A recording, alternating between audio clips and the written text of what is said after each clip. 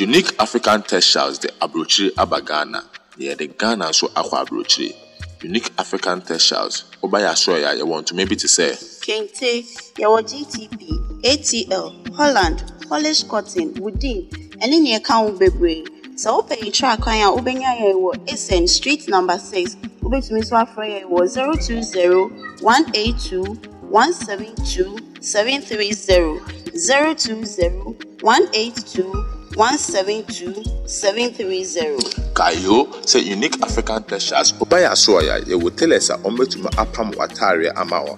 Ubenya ne kama tena wakoma pe. Unique African textiles. The abasi ebe sombo sompa.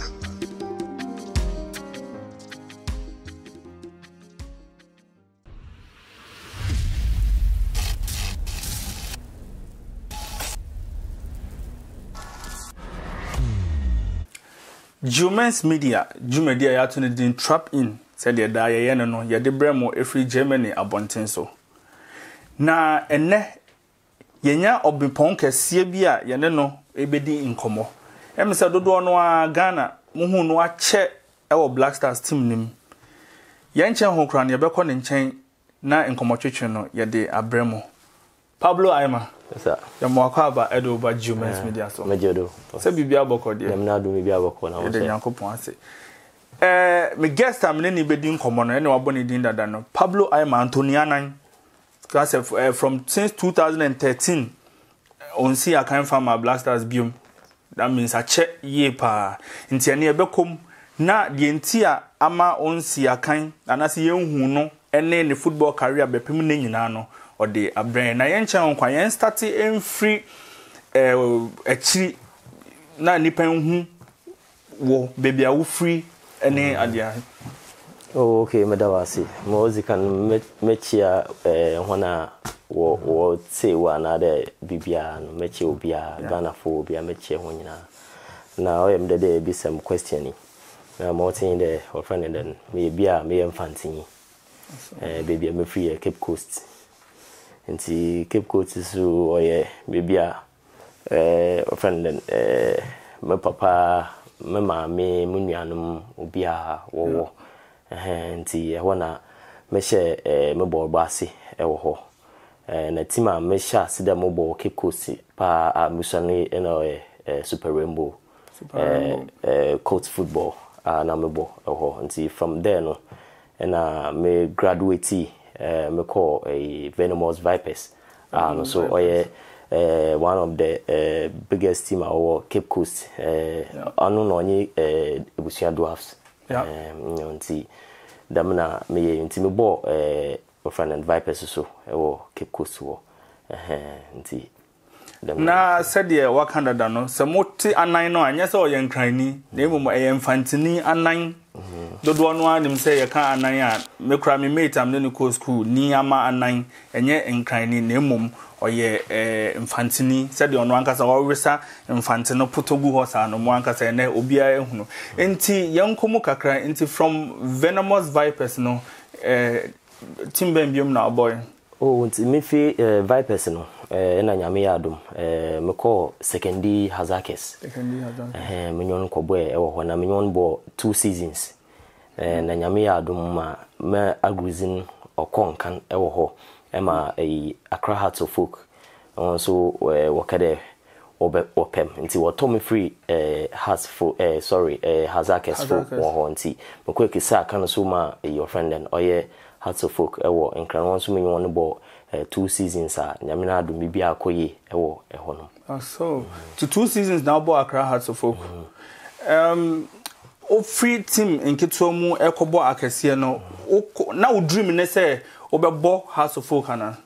Oh, okay, na mo bobo na ngasa no menyim de Ghana no has Kotoko. One na we 2 biggest clubs are there or eho nti oma nyipa bia robo na we dream de bia bebo them team CB another nyame adum pona sambo ho mpa ebotum etukwana ko outside the country nti me sure there me mbra me bo wo friend no Hazakes no mo bo no me nyantie de yen chairman na owo Hazakes team no friend Nana Benyin Eyisen nti ano no na okay chain the kotokofo was the henechi I mean on your boy your friend Saliu Muntari on Sule Muntari Saliu na menye bo Hazakes nti onam dom nti o ma kotokofo obefehen nti da ma asemi zin krofo bebre nyim but kotokofo obefehen free takra de me kada or friend Accra nti dam time na wonye ne meeting na Hazakes penyin ne ka ho na our friend then kotokofo mpenyimfo no mu ye fi honzin kakra but make senior our friend then inform make nti dam time na oho nti wonye ne meeting no okade yebetum ohwe mo se no meten unda men shada me ye bia meso me nti ohwa ehwe betum abokotokwa nti obisem question dem there wo hwe obetimi abokotoko nti meso me kade nyo motum abo but onam sikasem bia ode Hazakes fo mpenyimfo no onye ofrene den kotoko wo agree no na hen players no so wentum agree and from there na me call straight to Has nti from hotel wana na me call Has me call register my Has me sign Has nti mami bo say that time no na Has fon so edi wachi that time Has fo is mechi but kotoko ana wonye our friend Hazakes penyin kan nti Hazakes penyin mehen kwande okay se kotokofo wezin kan wa abaza anu zi yanko na kotokofo wo men ye kodde baby because na Has fo so wo pen nti won wo fen ntam nti what didn't one year one go through nti na yako offended Has nti amina Saliu ni nya yesa so yako na mamembu so to you na nkasa no na Has ne kotoko na diem pa na wakoma wom so pesa obo merbo na nkasa nzi as a footballer na me shada nyi eyide mabo ama kotoko na me pe kotoko na me pe Has debi yesu na yehwebi ewu da kotoko na Has wo bobo but me on shoda anyimu mu dem me pe dem timi but mamuko dome no baby amazem ho koe no eho na sisi ano ai tede o mu but beginning no na menyim da bia Has na o makomam anakotoko na o makomam ti nkobo menim se o start free teams enketinketi ne mu copy Has of folk Ghana ye El Clasico ne kotoko ne Hearts o first encounter kotoko ne Hearts unhu ne sen ya me no easy cry my first game me share Has Jesse no na first the game I yakobo no the kotoko wo Kumasi only me first but me kwa na unde me bo Hazakes no ehwa ye bo ball like Ndomba Ndomba stadium but me kwa Kumasi no na onye easy etu enwa red etu enwa enwude na serious nti oma enwude se enya kukudura oboto wodo like obesha wodo but nyamina dum etum ye stande with the crowd and etum ye boy man nyama ye fine but that particular game no we lost 3-1 or 3-2 I remember that Has you lose them game but it was very very interesting enwude on easy easy pa Has enkotoko o share on easy kra Has enkotoko o share enye easy e begina no so ne akogin krato aba ye ba ye besan ato aso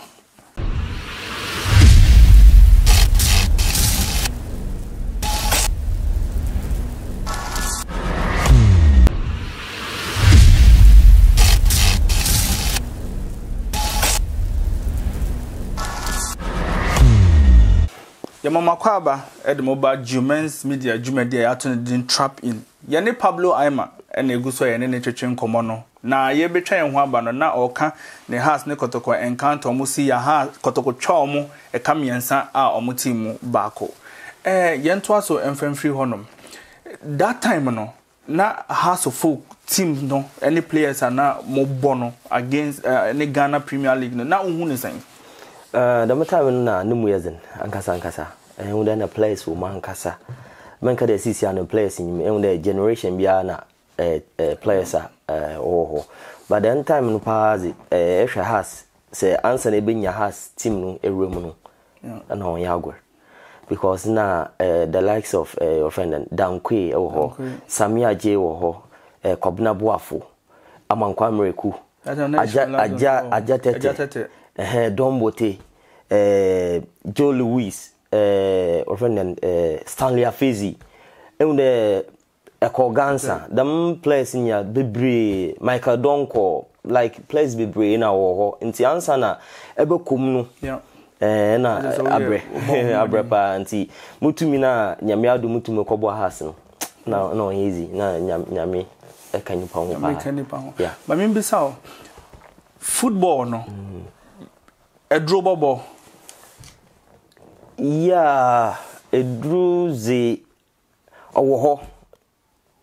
but I'm ankasa in person is it me encounter de bia Morocco makaji edru another bibi am de bia no nyankopona na mazina up to now nti bia edru ni ze matida was edru ho players ibi wa edru and but me fa menyon fo hu inde the man but matide ho but mankasa na me bi dan nti wa mam ntum hu de but dem no tia but onim player bia wajibi dan na hu ne se eboan to me ankasa zima hinshada am famenyu hu play bia but the supporters no tum wakada oh them play we do edrisha no hu another bibi da but am ze men hu bidam inti yansha from Accra House of Folk no what next team band from Accra House of Folk no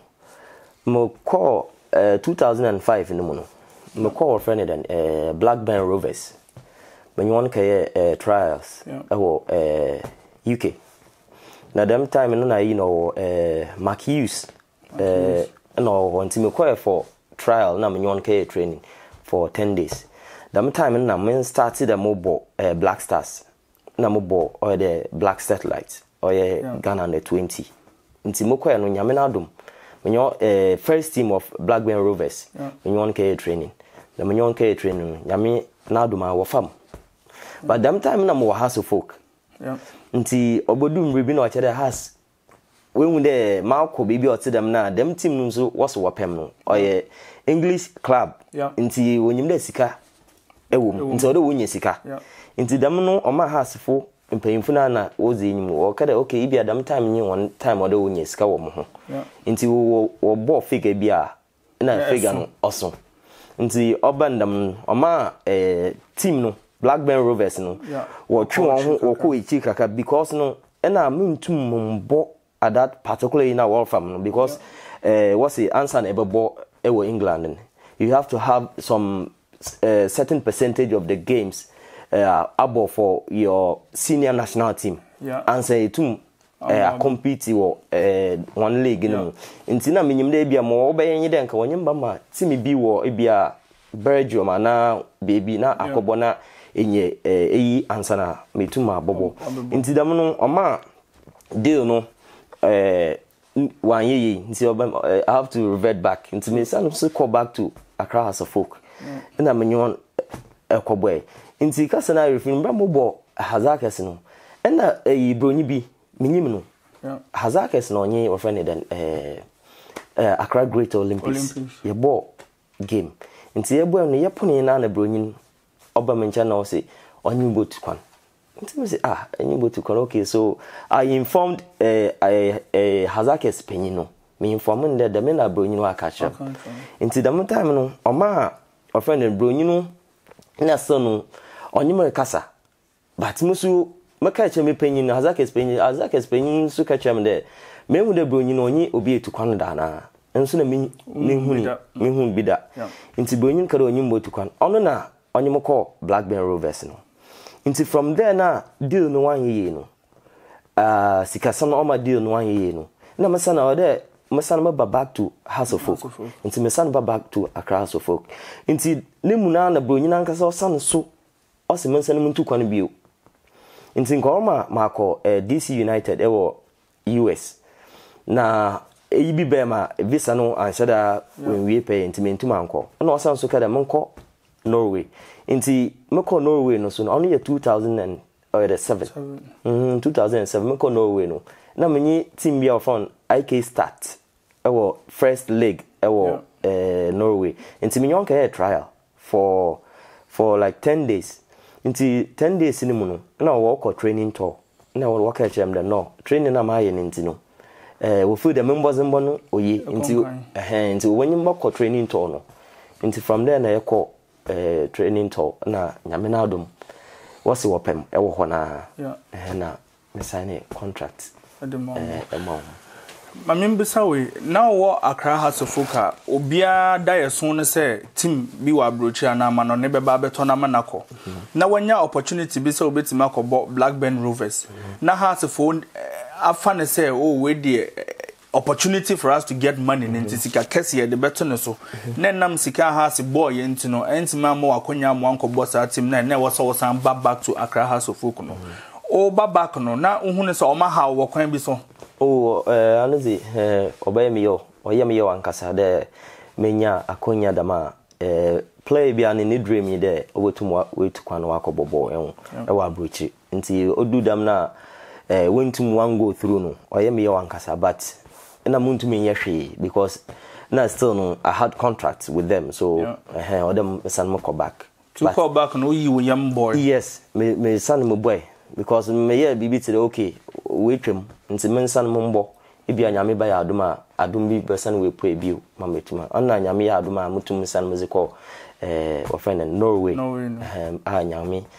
ofoma oma mutum me fama me sign a contract nti anozi oye me wan kasa de mentum mambo Blackburn Rovers yansha o call up first call up Black Stars yatete say answer na be fro amu akobo Black Stars na just say through whom you know what do you know sana bayana no I'm amazing most amazing obey no oh yeah our friend then embra mobo under 23 Black Meteors no na coach our friend then Claude Leroy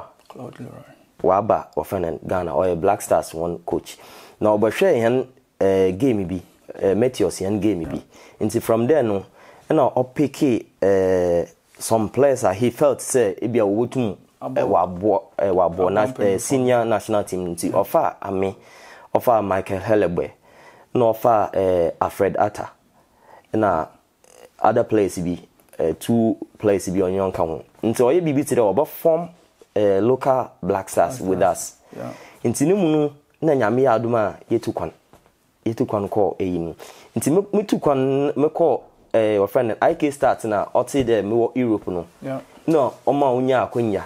they okay say if he's now in Europe dia ibia mon friend no na I do oton so the from but that time no na dam game na wokobon na wo boy against Australia na only Brazil nti ni mu no na the Michaelisian or the otum oba obebo boni bi but the Michael nyakwan wamba nti Michaelisian nyakwan amba na make team no hono nti ma opportunity abeda ho mam na ye bo yam first game against Australia no Anuzi Mambobi na I was on the bench I couldn't have the chance I couldn't have the chance to play nti mantum manyi mambo but second game no na like me wo menyim there ebia motum like my boy nti ya one na coach from there this particular game Mobo against Brazil, almighty Brazil. Na no how group nti oma oyi nti mu manama ko team no mu a na enye Brazil so kobo with the likes of Lucio Gilberto Silva senior players Cafu like Ronaldo mu friend and players bebre na me say okay nti anono mu eyi kakra like there ekushi anti I wonder me frɛ like me ko she dey me bompai na me sanu so me frɛ me sofo na me ka chende dam na ayeyu na onye me bompai na osimi nya akokudure nti nyamena aduma so nyankopɔ nte me mpaibo me nya akokudure a music gina park no do no but me bobo no wie yi no ame na oyɛ mwanwa but nkrofo mu na wo ka kyerem de ball abunya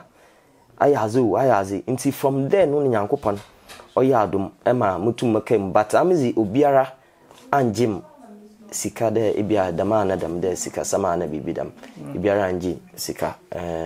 obiara anji ne sika ye kwakɔgye nkrato aba ye ba ye besan ato aso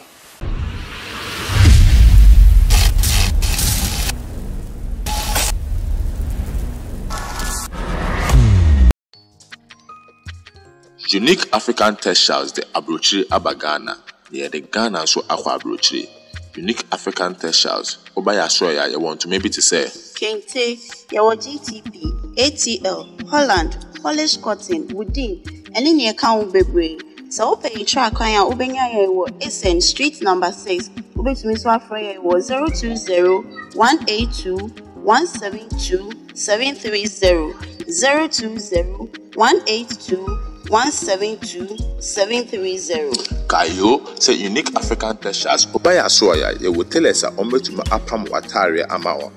ubenya na kama tena wakoma pe. Unique African Textiles the abasi ebe sompa.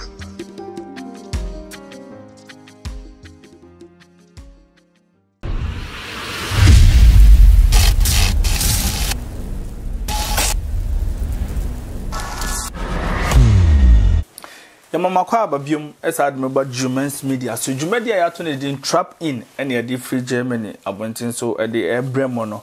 Pablo Aimar now say wo call up to Black Stars ne de nenye sikasem but unim obi a ne de no like what TB say esi ayade a esi o meta meneze man shada anti there be a place be wotueska ibi so a okodo but ameze man tibi but man shada another man to the play be kade wo Jimmy Sikansana war from Black Stars amze man tibi or them yeah them na okay yansha Black Stars team edru baby na ase team ni mu ache ebi wo ye dedafa ebi wo asamojan afa ujidi se bibi sa si okay kakra motuma kan ye onye de division oshada obum but say your camper e will be ana bia like player enyi ne bo nti ebia dede onye ebia wakasu ana ebia ne brother Jordan na other players bi na onye one bo na ebi so am so ebia menye Samuel Nkum menye Harrison Afo ebia kodwa Samoa Asemojan na ye kasa fine. I want to say, I don't know on Chede bia like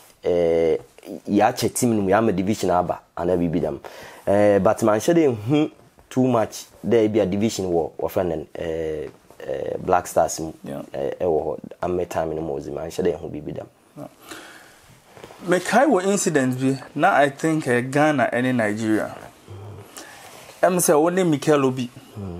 What kind of incident no? Yeah, me kai. Incident be or yeah, African Cup of Nations 2008 Ghana. Ghana ye hostie, you know. Yeah, more what happened is Mbra ye bobon them they hunde Mikel Obi no yeah very instrumental Emma Nigeria for either one key player hold on to the balls and as but me being as a new issue musu Marco Black Stars musu na me pede me show me show my Ghana phone there musu motum ma bonti yazi born hihye ano na I to den na mreho no e wo game no me ma no kwan nti na obede anaba bufraba na bia all this time the means nti na oyen one nti ball bi me question enyim na obutim nti obutim no oyem okama nkasa nti na minyim de muntum mba back to the field bio nti mamso mama ye enye de okay saami no etwam na se muntum mba ambo Ghana wo so bo Nigeria nti se etwam na se me fu de muntum mba na no ode he nyina no yeko okay nti dam no me yet no ode form otwam na mo sorry no o form nti me ye de man warning nti warning no mu na mensa ye like yeah more than oko more na oko wo niwa nti dam no wo moko na wo like wo treat him no metum eba back bio but anu no because of maybe amensa kan nenyon nti he wasn't able to play the game to the end nti no or affecting my or the otumu ofri magana etum ye Nigeria Nancy chese mo amuhu sa picture na Antoniana de nsa call Mikel Obi ne nchechemu a awo ho na ode amahe no so in football mu no yeba Black Stars team ni mo boy ye wo omo ye ade wo mpa ne obi o no mo team no se we prepare na se team no spirit ekofom Black Stars team no ne bi wo mu sa player bi wo mu team se dey bi say we nya bi amore no nti e ma ye lose this crucial game. Oh, Black Stars like am time nzi na bia in the play bia obo ho no compete angasa na oye aza like group no oyezen num yezen because no extra Michael Essien wo Lai Kingston wo friend Kujua Samoa Suleiman Tari Kevin Boateng Stephen Appiah unyina wo ewo middle wo nti se iyamba ibotumu abo but extra senior players na the odu baby like players no odu baby ko share team bia other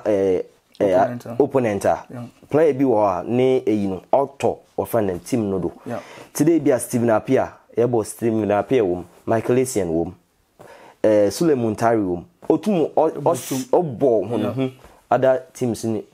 am I to overcome one damantiano no oboa pa nti se bia dam players no odu baby na se bia wonyima otum in one way or the other no otum oyi kakra o affect kakra we the main kai wo ya kakra me kai se na Ghana tournament bia na unya enkrabone bi say I don't know so papa mami aka baby that time na still o camper o bobo yes but still o kwaso compete tournament no ewie o ti news no say na ye wo na adwen ben na audition with him still normally nka obi free camp no wa coffee because assembly say no e mo adding but e ban say na utimi edi we nyina still utimi compete. Okay, ma outing the mbra asam no be no no oye zinankasa because mekaya na yetina ye kizizewi yetina surroundings were like outside wana ye gi enenwa like ye is in common players ni is in common and I had a call nti me kasa na John Paint etina menchandam nti what from no ina me sofo una or catcher or casam nicham no se me asam or catcher no like montomo bua mama me ye but odo catcher mo so ansa na bia medicine nti okadam na me started like murusu wo phone no na eyi phone no John Paint eji phone in free nsem so eji phone in free me hu bi ona me ka share dem nti me ka share dem na later on ozi phone bram nti na me why bibi today azina atomodo nti me kwahye dey ma like muntum control mo ho na John Paint oba menchan place in bi oba menchan na o comfort ma da bia we si wi nti awe nti me eya na metum akotena eya ye training wi a na makotena stadium wo park na ye training wo ho no akotena ho na modwen angote modwen nti ya dwendwenu mu na mse no mo ball find them ma me wa ke baby but me be so there me be ye ejuma enwa nti ejuma no so na mrebe ye no so no munwie ejuma no mo ti bia mama me wake baby muntum nya na mama me momba ame mokwa mama me onyan still no okọ nti mama yen de megina ama mama Ghana na ma bobo no nti am bobo no wi a moko mama me ni ifuna na bibi da meko hun nti onoma me hyem ho zinda no mengina Emma Ghana. Until them time, so name then your semi finals or quarter final against Tunisia. That's African Cup of Nations 2013. Until them no oma friend and Nyamina Doma so yetumi ezin nkunyim team. Oma nyama e fine. Menyo G were also at the same time so na mirror hope. But them na we see. We dey yama yako. Mame found Nanseimu yet say GFA president Kwesi Nyantechi insensem bi so wabobo nti that means obviously only Ghana GFA no enya inkuta ote sansem no e na so wo ya Yeah, oye me yo ankasa. Oye me yo pa because there all happening or our friend FA president, Ghana FA president. I worked under him. Like now oye nya boss, mo bossa. Henti oye me yo ankasa there da asam no Walton.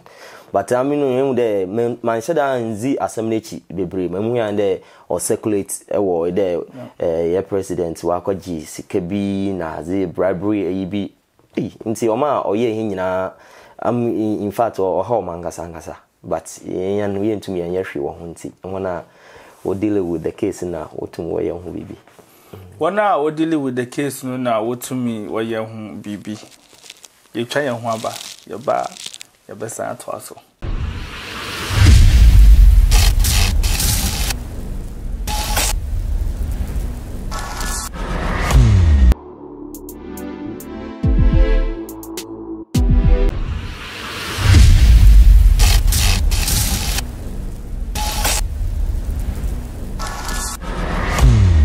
Trap in Jumedie no wanigo so a o hwe no e Geomens Media so. Pablo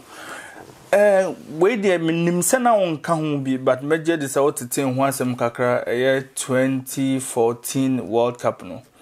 Ye tete se sikasem bia koso ama Suleiman Taria bobi sotro. Minim se even though na won ka ho ba ona o wona mfofo wo mu ade course bia no at least no mbe yi wasotre kakra. Boyemu edian na per wote ya no ekoso ewo campo. Oh, okay. Today ma kano 2014 zina menye hobby. Na mo he nyina no yete de nsem bi akodo ewo campo a ewo de Sule na onye mpanyimfo no kor. Osi won ntem. But o de kakra memeti wo mi de na they had a meeting. Players nyina na onye mpanyimfo no wo ye meeting concerning or the one sikasam ho nti o de penyinu na o de like sikasam no nti o kaka asem bi enwanto ma damasam o ma Sule ne befuwi de abazinti na o do o ka damasam no o de kire won o de kire hwan nti Sule ne befuwi nti o namdo ma o de according to sources no wo si penyinu mo na anu o de o to nensa tunenso se nti o de Sule mpoza no wosuso ni mu se wensuso ni mu anka obeyi nti onam no ma o so o de ne laptop na no phones na ze o kasese na ze ma wosuso esia no mususo Sule ni mu na za ma wonyine fi o ende man ka bia nka on ya asam papa e ho nti ni nyina no na o yesikasam na o ma obanda Omoni omubobo Sule Esien Steven Apia John Pence money why na obetimi aka say utie about Sule story now who say oh Sule de munja na obetimi aye you say obi ohonoma oye din wo team nim you obi ohonoma bibi ni a obun say nipa we de obetimi aye Sule no you obi a nakoma ha ne wo team nim oni mo relationship wo team nim na teten Sule oye nyimpa bia oye very good guy say you know campa na bibidama o ebi like otu nanyim enyin ye kasa on pe kasa bebre but enyin wo eya ehunde o ma ehunde wo so enyimpa anozi o obi otedam nemu azekrenyi de anu no the American enyama bi wo ontum onfa nhye na akomam obaka anade obeye mo aba out nti se bibi tidam zi offer Sule na abo ano anu ze German nko mamu ehu de no ebia penyin ana bibia American ze ankani ya ana bibi nti Sule ze or a good person to me no a good person but for the ze ehu de so obobola ehu angasa ebohu ne aggression on the field ne ebohu how oti nti damaso na like oti ewu but a good person on dey bia o we bufu ana bibi dem nti asembia na like kokon another or a bibi basabasa Sule incident. Some incidents I see with Brazil no. What time I the ball Black Stars no ABC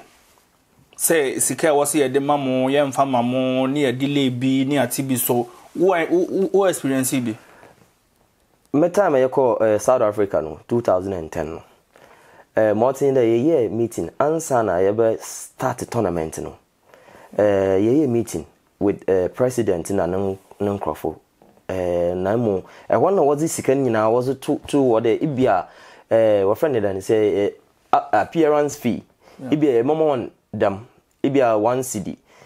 say ibia say yebo within the tournament no say progress to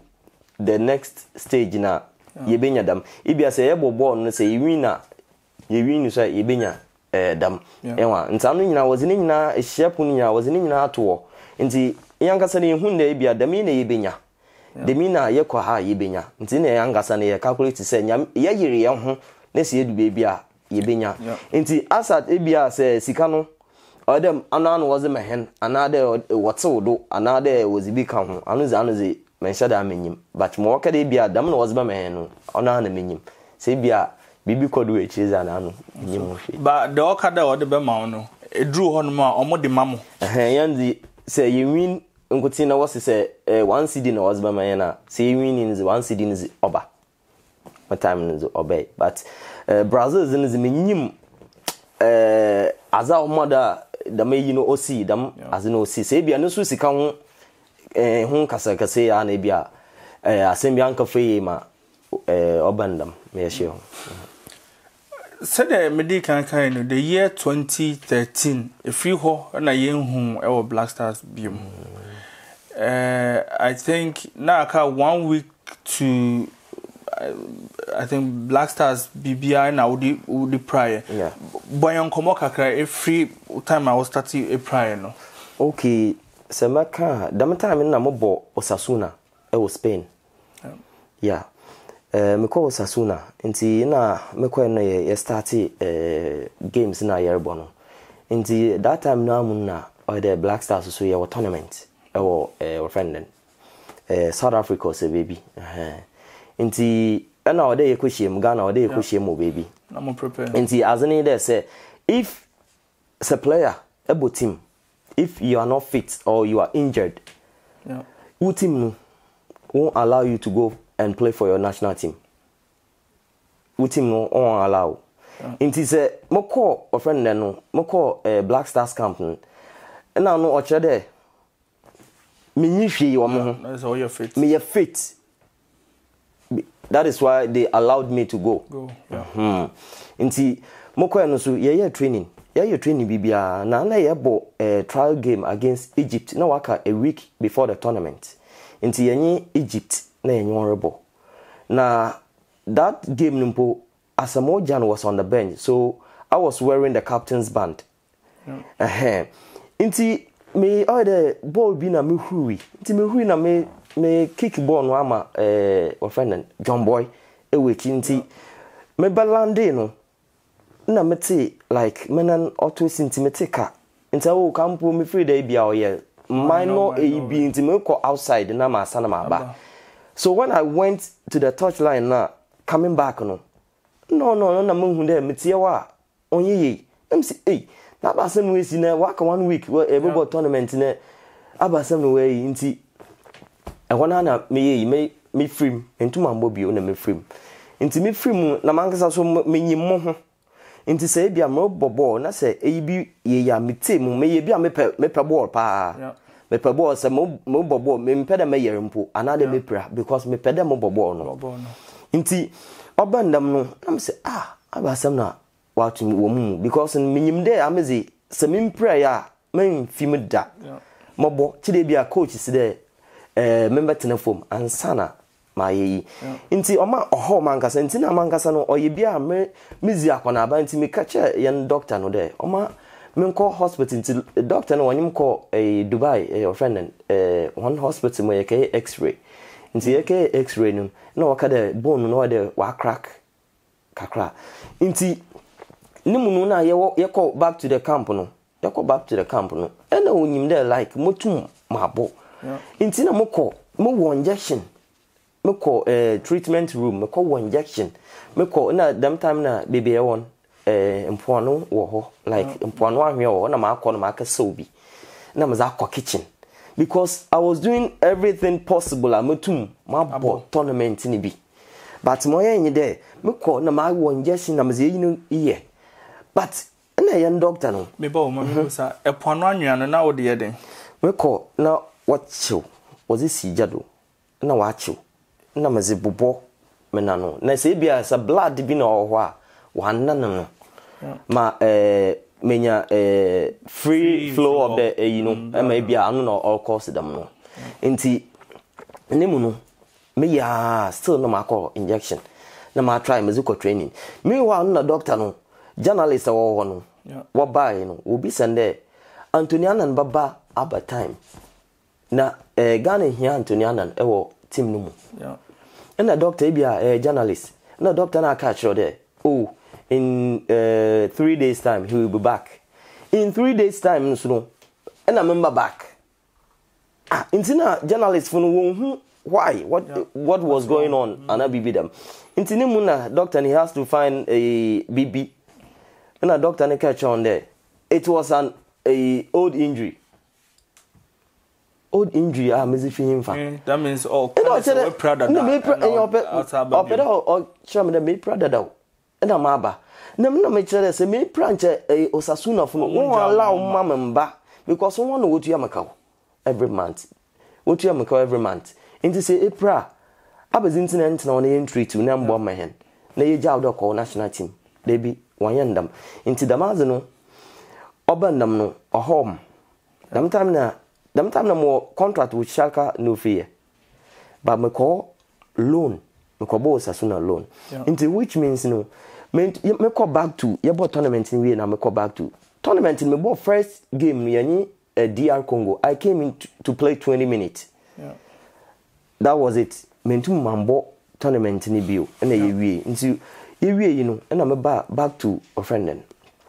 Osasuna na ye wie me to mambo bio the whole of second round I couldn't kick me to mambo ball no krumpo na ye wie nti ye wie no I don't back to my mother club like Team Anamo or Schalke. Into me be surgery. Into in the Germany, like Europe, Martin there, say bobo. Na say April. Na say into my join the team 2 or 3 weeks into my join the team now. Salary was a mono. They stop. Into me back to since all the Schalke for jay. Oje me kautia. Into what I was earning they stopped. Into I lost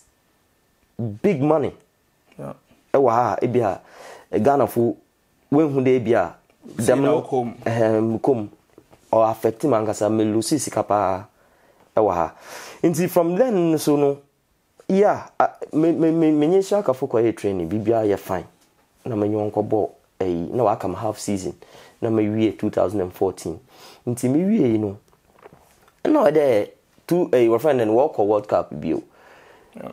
o wie na there me join the team bi na me to me playing time and there was a be there policy be there say if you are not having playing time they won't call you and be with them team me yeah there okay them za no me free Schalke na makọ team bi Sweden Malmo they were interested nti na makọ into that time no na Schalke for so what say one place be brave wo like we paper into them no wo mama nko nti ombehiam into wo hiam no so e bi wo ha na makọbọ ye kwa e bi ma about 20 minutes dam wo mam more playing time and one say we ntu mu ama manko team na menya playing time into them nti na one from wo last time 2014 as no into them iprasam no dam na o si me ke pre wo Black Stars so me pre wo bibia but doctor ni mom say we proud doctor the two instead of woman the pressure and what that isn't na number back now no so opeda o twitwa je no ho nti o je no ho na ozi blame no ozi ma ami dam time no ami no onye Richmond Boachi Yadom yan na pre wo dam game no mu nti ozi share yan but na amazing ya worse than ono ne zino nti ono ye nti dam na oye oba no me pre mama mbusa u prior na o saba back to Schalke na o pe u prano Black Stars wo di echi ehwe di esi eyo imagine so mo so be pe kwan bi so aboa wo e bia kwan bi am be fa so betimi ayo ma famu di aboa samaka nyame mu no kwara time me pray me free of anything tournament no me back to Osasuna obia ofram of anything yan physio and one na ibia ye pra ibia wo ye wo treat you na no ono pe no from Mr. Akaba no boy the wake baby but the whole of GFA ana in pain obiara I'm from there Tony another Anthony Woodson obiara I'm from Inti the next World Cup now we press obenya playing time esa dia akobwama wo national team no it's not still obi anka on ha ne ho national team biem okay say why today we ejuma area yen na Ghana no so no oyo woman enwa but odu baby a the American odu baby a say anjuna anko ekiri bebre a ebotum ayaze bi a ochine bi obotum wa affect who generation nti medwene ho there okay if the mumpo we sia awo say akonya wo there motum akobi wa monko na mfen save na Ghana fun hu there ami man shada na mi pray na mezebe na mu no say metapo pa na so wo from na monko ba makwa ama Ghana na at the same time so modwene there mamba ibia momba ibia obodu baby ibia man baba fada obobo ball ibia opeda oboma your friend Ghana and wherever opeda obon sa Ghana za me ye mark bi found to work na onye eyima on like on follow members a member peda obo baller onye ma one ntina nka ibia me ko bo ebi onu but in reality no what happened to me no only them now see on your man odu a baby so our friend Isaac Vossa also pray but pray even though minim say ebia we improper national team but he was national asset he was very very key but when he got injured that was it manti Isaac Vossa ninkebio say extra so them time na Isaac Vossa or John Mensah or echiwana or solid ansana ende Jonathan Mensah muna John Boy na wonyina obiayi but esha one Perry na that Perry na oye yipa metimi aka ni pen say GFA ni wendi ni GFA say kan na ma onyeman anu mozi makinde wan shada nyimenzi ni ye because no me ya Ghana ni na me bobo mo na me pra nti arechichiri so ofo na wonyimpam enwa nti nche wonyim nkasa onye sika na me hwe no wa hawo me hwe sika bebre wa hawo enwunti like nka bibimpo onye nkasa Anthony ohute dan upre no menya eyimpo ma forget sika no mpo na ma hwe no wa because wa kem the nyimpa hu hia sika onko na seta asa oyi but ni nyina bibiara mbandam bibiara amba ne dem ye twa ye ho aba menim se nkomotwetwe ne ekọ pa nso enko bebia ye twa ye ho aba ye ba ye besan so ato aso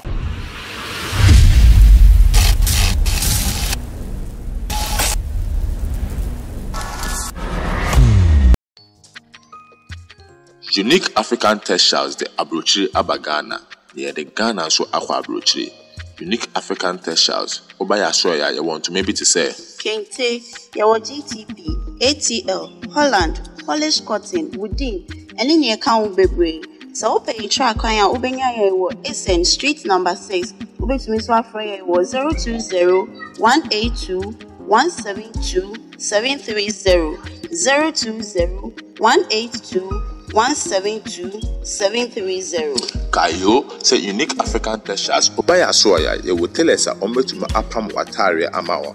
ubenya na kama tena wakoma pe. Unique African Textiles the abasi ebe sompa.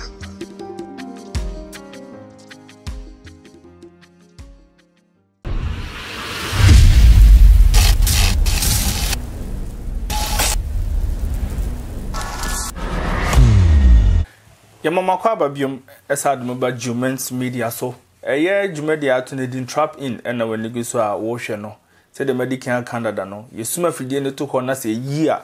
na che say ye de enkomotwetwe no eba mabubu ano Pablo Aimar yemba enei oda so si akan oh nyame na aduma meda ho mo bobo nte se wo bobo no we mo Finland na mo bobo but ye wie season na maba ahomje kakra nti ya wona me wo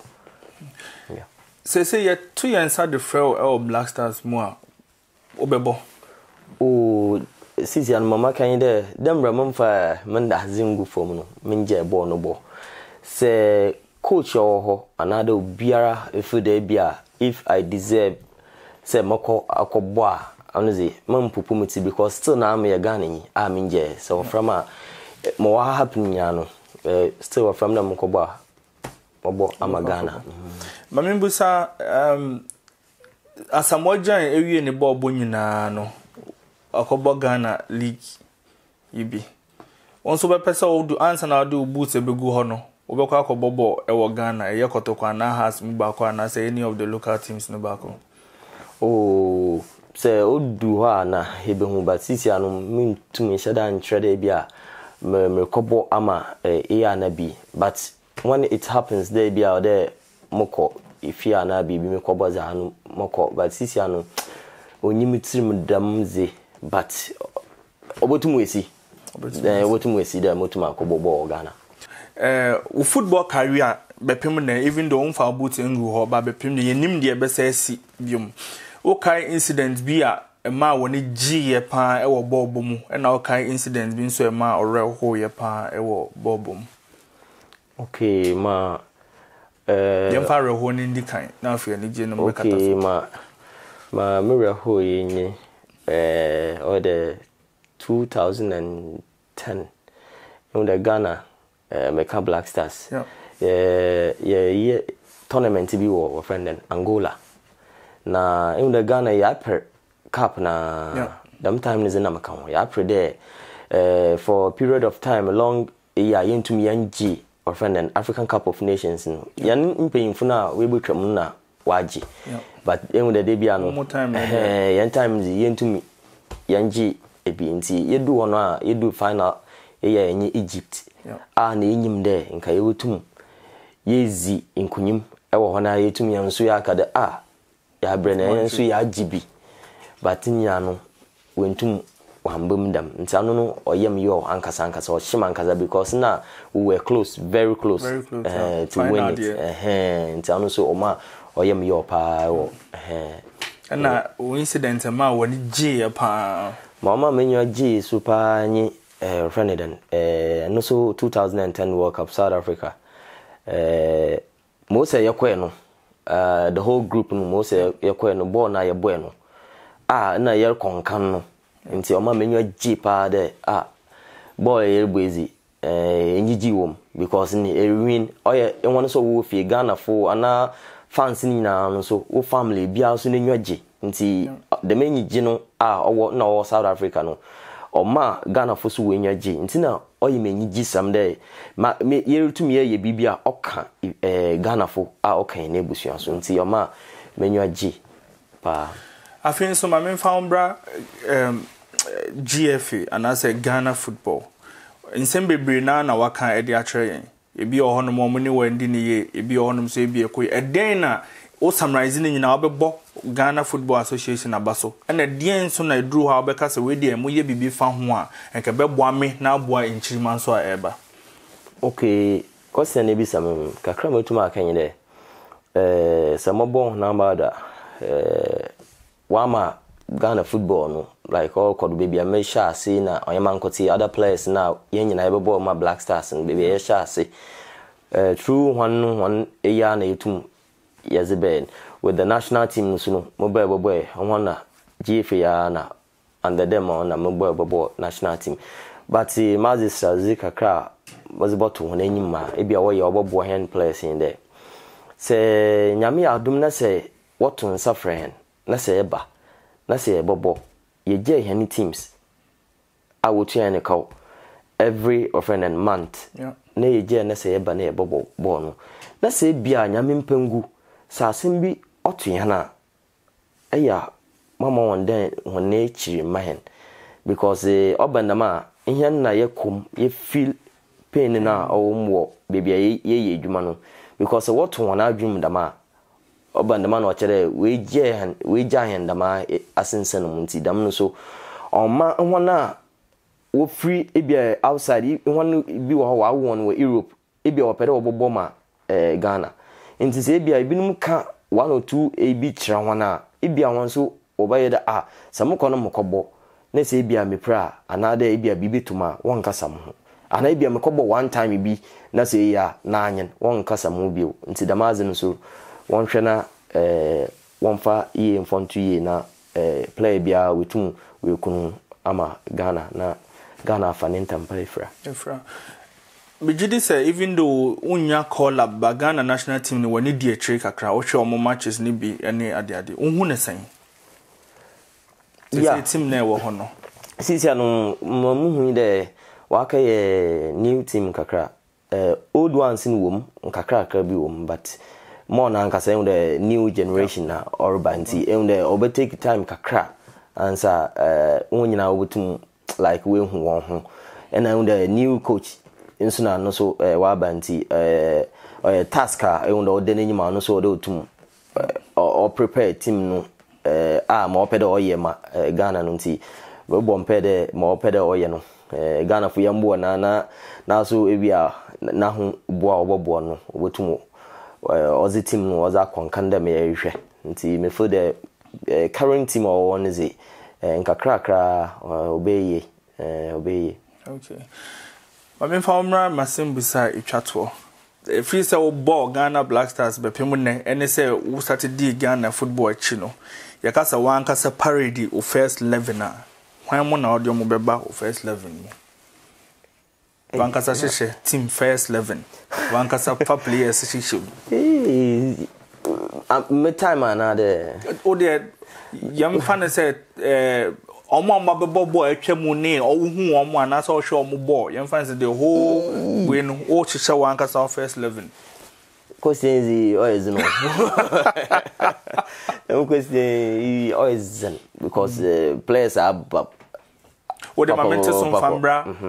all time ya be see ene ki me time ya zi me fande Olele Richard Kinson hey you John Pence Robo 2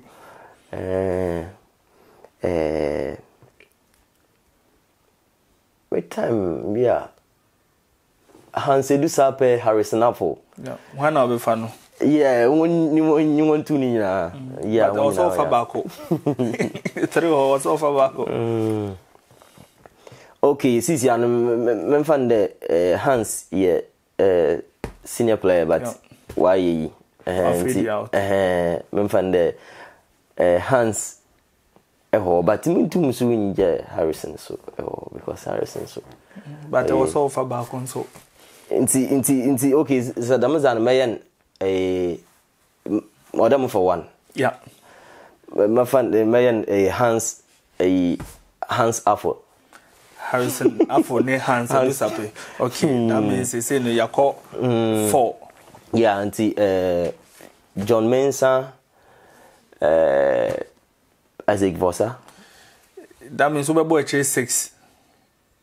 they be like 3 no number 3 position no yeah like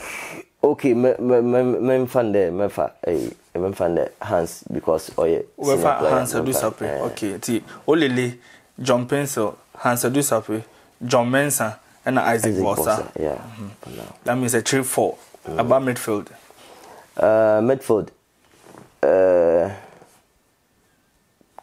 Kevin or Michael Essien or Sule or yeah one so or who Matna I'm on and Stephen Appiah yeah Asemojan yeah but the Indians and midfielders no wafa Kevin Prince Boateng Michael Essien Sule Muntari Stephen Appiah that means 4-4 It's in about striking. That means one found who should be. They be more in your mass. Okay, it is striking as a mojan. That's a akabako. A chief 4 in 4. Now 8. Keeper 1. Now 9. As a mojan become 1. Now 10. Now kabako. Okay. Matiwa mo so beka. Matiwa mo na 4-4-2. Atoni Annan. First 11 and or the amaye no. Anthony yadawase. Said you men's media etu yansa freo odi ojitum emaye akonya ne se ye ne wo emetwetwe enkomo. Ne na wo nchia nso a wo bechia nipa baako ana mienu bia pacho omoti. Okay. Mechia obi biara owo Ghana bia me family obia mechia ho nyina na mechia ho na o Germany afri esu nyina mechia obia yedi adwene dachi a yebehwe frao enti no aha ene yedi yankomo twetwe ne nyina ebesi na enyuma bebre na aka o yanima Humans Media yebesan so ede abrem Anthony Annan ene ene ne twetwe nkomo no se de waka ne nema bebre ene aboboso efa Black Star ho ene ma bia ne ni anje ho ene ma bia ye ne ya ene ne ma bia ogide se ye koyanim no ye ho hu bibia ebeye yie afenso no na obie napono se Ghana efre no siki akono fre na se coach bia beba bia no so fre no so a o pepa se obeba no no so aba bedi djuma sonkon e di ama ne man Ghana yeda mo ase aha ene de djuma die ne nyina ebesi yeda Uncle Alfred ase ono no gina camera nanim chinchim ye ma bibia e course George Gorman ono so na sound oye bibia e ma ne ko pepepe me koyi no men ma me remfi ni baba wasiesie metino ho kama e kobi baba e wo Mulheim abontin so kobi me chia opi Humans Media e chia mo Humans Media edomo na ye damo asen so tete bia mo hwe Humans Media na mo maye konkan na ye Paula amantem na so ye baba sin edukanfo Humans Media also then we are more than ye damo asen